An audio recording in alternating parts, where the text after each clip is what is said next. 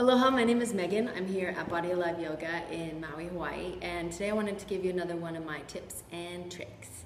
So I'm finding, I see a lot in my classes that people are really struggling to transition down to the floor from plank and also up off the floor from chaturanga or from cobra up into plank or downward facing dog. So I wanted to give you a little insider scoop that might help you with that transition.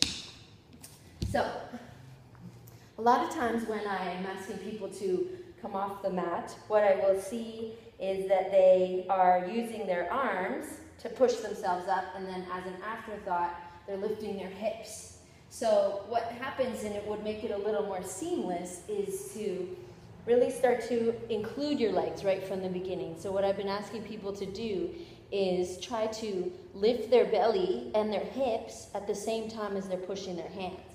So what that would look like is to engage our lower belly a little bit and then start to lift your hips up at the same time as you're pushing your hands, and it's a little more seamless.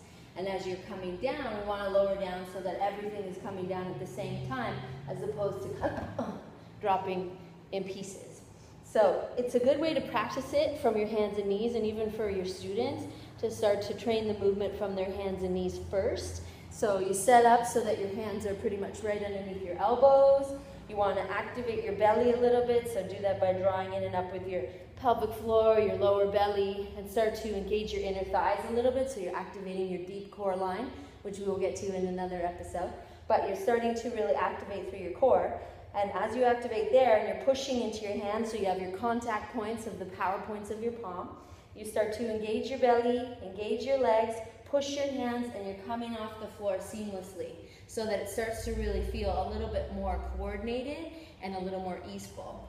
And so finally, what that will look like as you come up from your floor to high plank, similar activation of the legs, so you start to hug in with your heels, your inner thighs, lifting in and up through your lower belly, and your hands are nice and active. So you'll take a breath to prepare, and as you exhale, lifting your belly and your hips at the same time as you're pushing your hands, and then you can make your way up and back from there.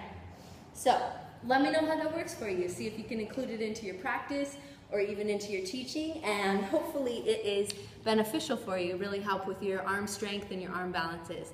Thanks so much for watching. Let me know if you have any questions. Our website is bodyaliveyoga.com, and our email is bodyaliveyoga@gmail.com. Thank you so much, and I look forward to seeing you soon. Aloha, namaste.